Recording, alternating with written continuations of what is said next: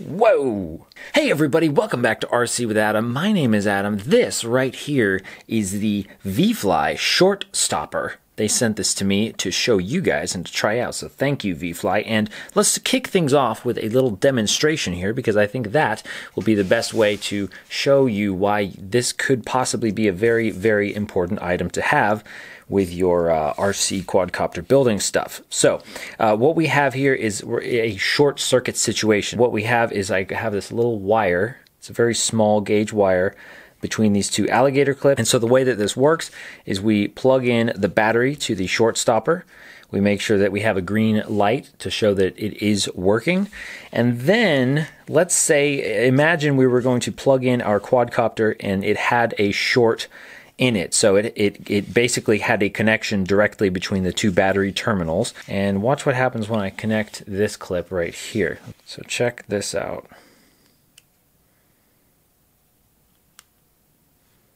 Oh my gosh, nothing happened. Nothing happened. Well, this light turned red, so that is something that happened. But our wire is fine. It's not even warm. So now let's get rid of this and let's see what happens. Let's see what happens, and watch closely because this is going to happen fast. Now, without the smoke stopper, the ViFly ShortSaver, let's connect this. Whoa! That is not good. Now I have to turn on the fan and ventilate the room because we just let out the quote-unquote magic smoke, and this could be from your quadcopter. What happened there is this wire got so hot that it caused the coating on it to smoke, and this wire now is just like just crispy. So just a crispy black wire, and that is what you would end up with. But this could, instead of just being a little wire, this could be your flight controller, this could be your video transmitter, wherever you have a short circuit situation. So that is something that you want to avoid, and one way of doing that is the ViFly ShortSaver. So let's talk more about this, and I'll let you know why I actually am interested in using this now when before I was not.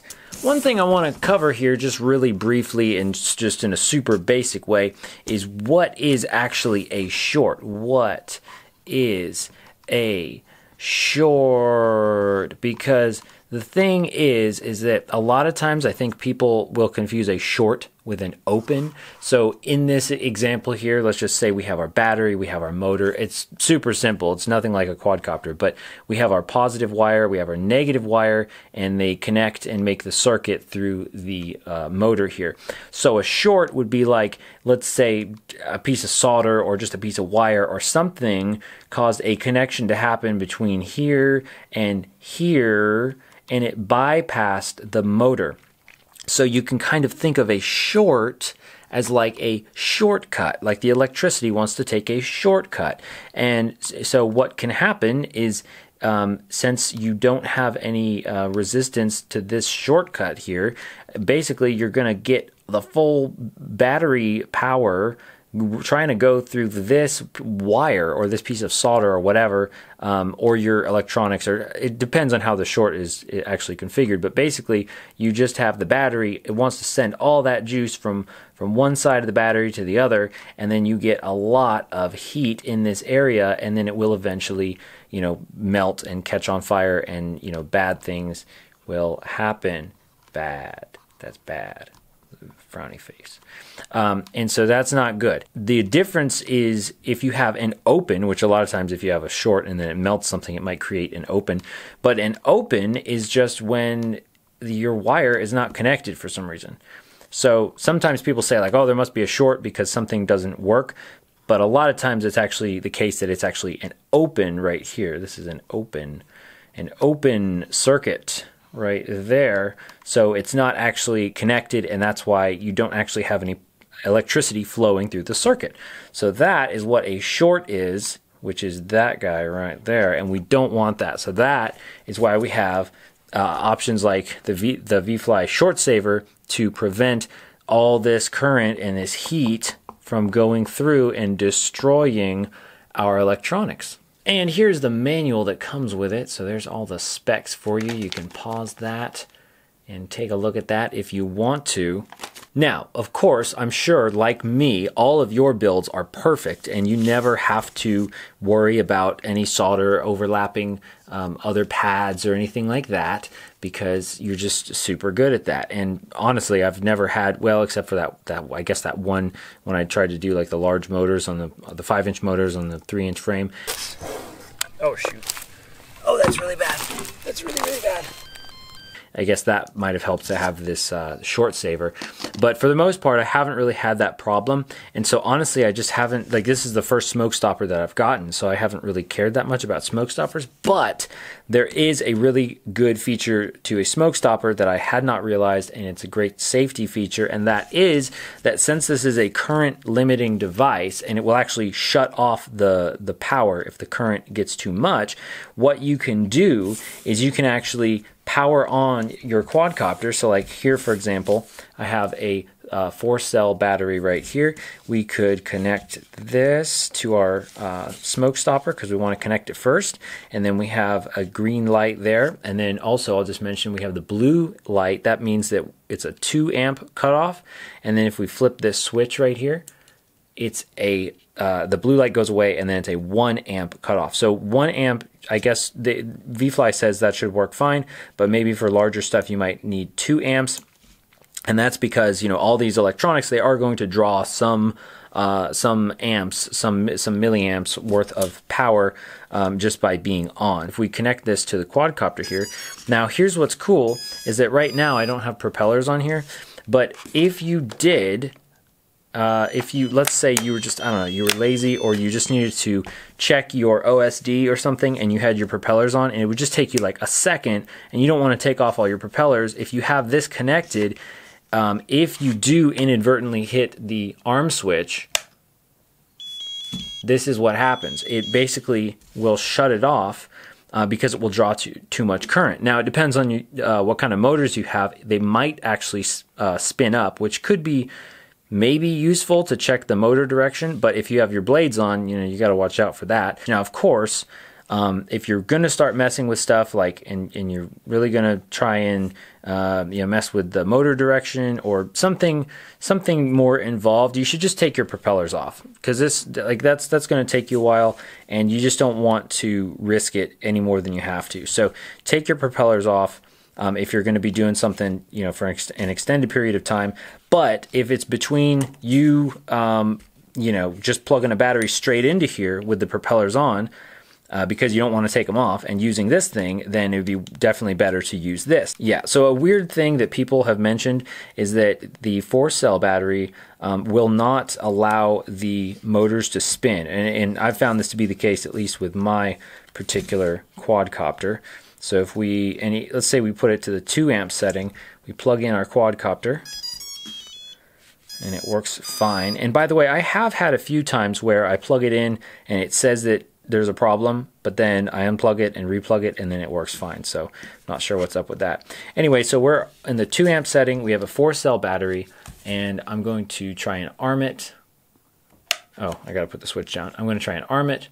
Let me show you this thing as well, and that's all we get. We just get a little twitch from the motors, and then it shuts off the power. So I mean, it's good. It's doing its job, but the odd thing is that when we connect a 3-cell battery, we actually are able to spin the motors. Let me show you that here. So, and I think only in the 2 amp setting as well.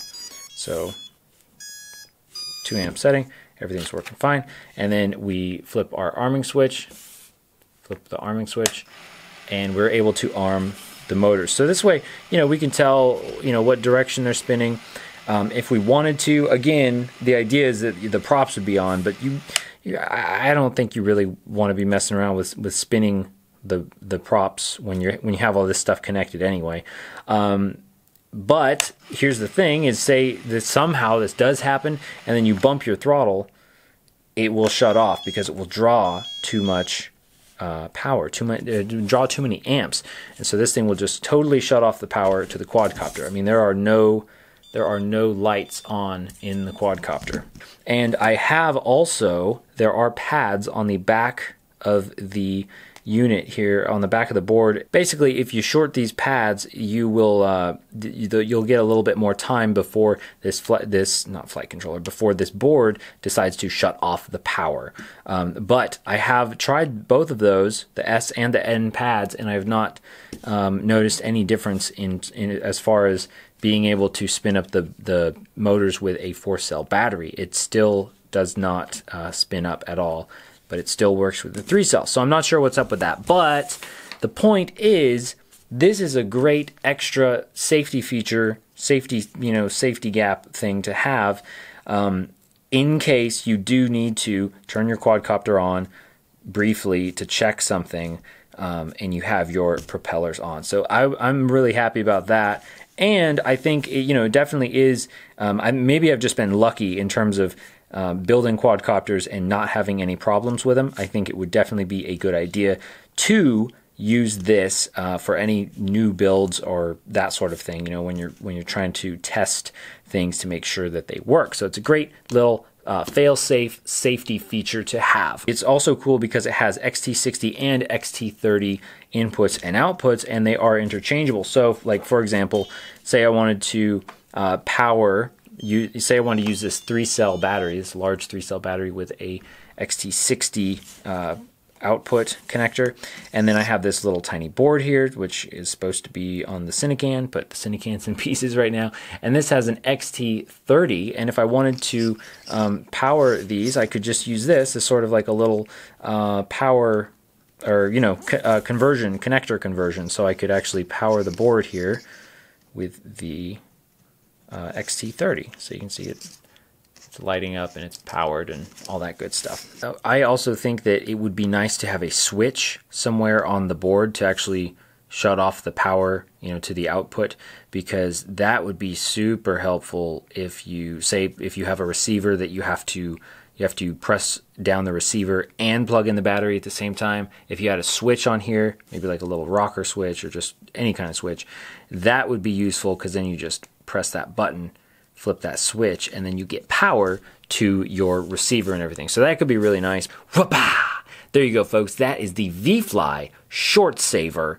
Overall, I think it's pretty good. I honestly didn't know why I needed a smoke stopper before they sent this to me, but now I do. And the reason why is because I looked up Joshua Bardwell's video about what is a smoke stopper and why do you need one, and I was like, oh man, that could be really useful. So I'm glad that they sent this to me.